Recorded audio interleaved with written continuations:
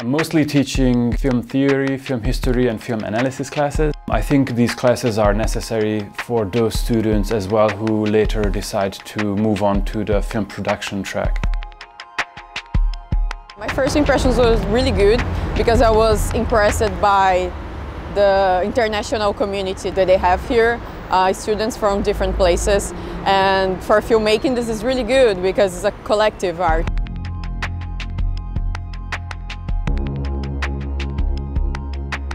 I have students with kind of zero experience, filmmaking experience, and some of my students during the course travel to different festivals with their films.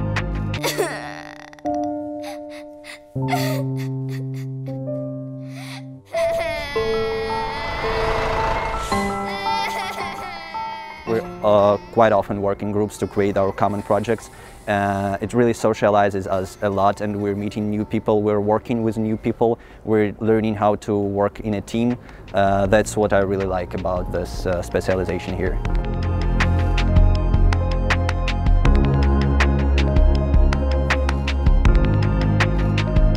One of the best things about the university's film department is that the staff of both the filmmaking and the film theory sections are highly professional experts of their profession, and they have a long experience in teaching. I have chosen to specialize in filmmaking, but I do have to take some theory classes. But nonetheless, theory is important. Like, this is one thing I'd really like to say, because this is something that you don't learn anywhere else. It's the spirit around ELTE that makes learning theory so interesting.